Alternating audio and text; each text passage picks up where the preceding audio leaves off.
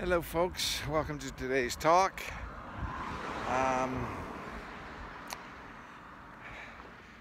Today we're going to do another in the series of the birth of a conspiracy theorist. And I just broke my selfie stick, so now I have to hold the darn camera. Let me make sure I can't. Oh yeah, still working. Okay. Alright, camera is running. So, oh jeez. Today's topic is the controlled media, the controlled mainstream media. And I first want to reference a video that was created by Conan O'Brien. It was a hilarious segment he did on one of his shows, and it just highlights the problem. I mean, he did it as a comedy bit, but it really is a scary thing. And this happened to be about a story. He was doing bits mostly on stories that didn't matter. It was just, you know, a piece about, you know, Easter holiday or something like that, and he was showing clips from all over the country, news organizations all over the country, all channels, and they were reading from the same script, right? They even had the catchphrase down. The intro was the same. It was like all of these news organizations across the country are reading from the same script. One news organization was actually providing the script, okay? So, and it was in a comedic sense and to make you laugh. But when you think about it, if they're doing that on stories that don't make any difference, can you imagine about the stories, what's happening with the stories that do make a difference? You know, any serious piece of journalism or a serious story that goes on in this country, almost every news organization is reading from the same script. And it is really downright spooky. The conspiracy theorists in me, I mean, I've heard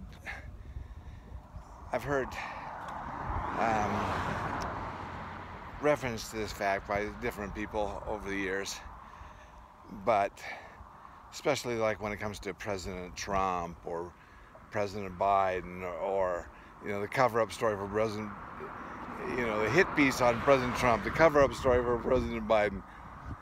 These are all being orchestrated. Now, I don't know if all of it, but anything of political significance is being orchestrated out of the DNC, the Democratic National Committee.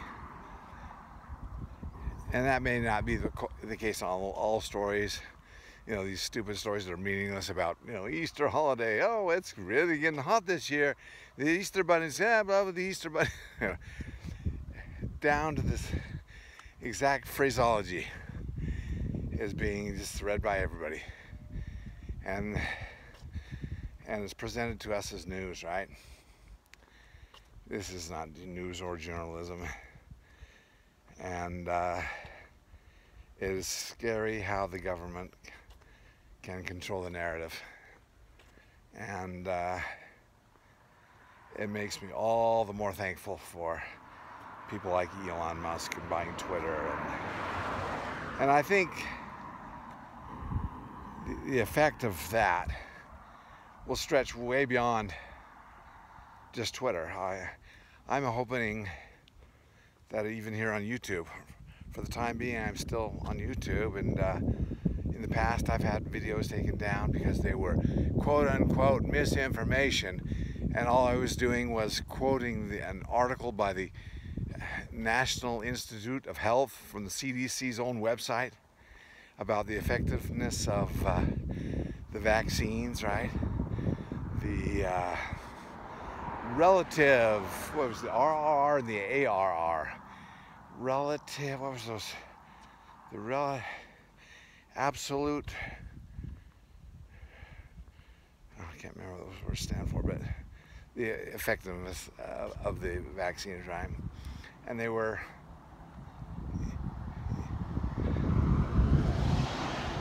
basically increasing your chances about 1%, right, of having a serious disease. But anyways, I stated that fact from the article. I was just reading the article, and that article was pulled by YouTube.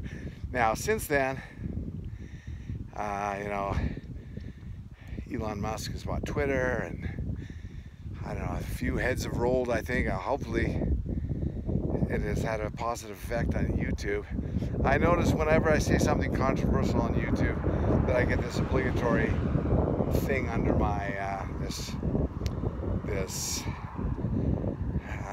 what do you call, link posted on my video saying, if you want to know more about, you know, go to the CDC, right? If you want to know real truth, go to the government, right? It's just so comical, but so even the fact that I'm talking about this may get me pulled from YouTube, and if so, I'll just have to move over to Rumble and then post the link on Twitter so people can access it. But as it stands, I'm going to keep posting these videos as long as YouTube will let me, and then post the links on Twitter. Not that it makes a difference. I've got like 10 followers. So, you know, I'm just a voice in the wilderness, but it's fun for me, and it makes for a nice parking place for these videos. And maybe when I'm dead and gone, some of my ancestors will care to listen to what I had to think about this or that. But anyways, that's how conspiracy theorists are born. You watch the mainstream media and you think, that doesn't add up. And you think for yourself, and now you are a conspiracy theorist because you're not buying the official narrative, right? They will label you a conspiracy theorist as long as you don't believe their narrative, right? Their sources are all good. It's like on Twitter, it's almost comical how much certain people I follow hate President Trump, or former President Trump. Like Carl Reiner's son, what's his name? Rob Reiner, yeah. Like daily. The most asinine, and I like him. He makes great movies, funny movies. I loved him in All in the Family. I loved his dad. I thought his dad was a comedic genius. I thought he makes good movies. Rob makes good movies. But when it comes to President Trump, boy, you know, it's all emotion. They hate that man with a passion, and he can't do anything right. It's a good thing I can hear around here. So it's just funny how some people. There's another guy on John something on YouTube. I don't necessarily, maybe I followed him, but I don't know. But he's on my feed like every day. Trump, still to this day, Trump. He's after Trump, and they're not gonna be happy until Trump is in prison. And doesn't matter if he did anything or not. Doesn't matter if he's guilty or not. They want him in prison, right? It's like these people have no sense of justice. They just want revenge. It's like the January 6th thing. You know, we all saw the videos that Tucker posted. Now Tucker's the bad guy for posting that, letting us in on actually what was going on inside the Capitol. This is the most peaceful.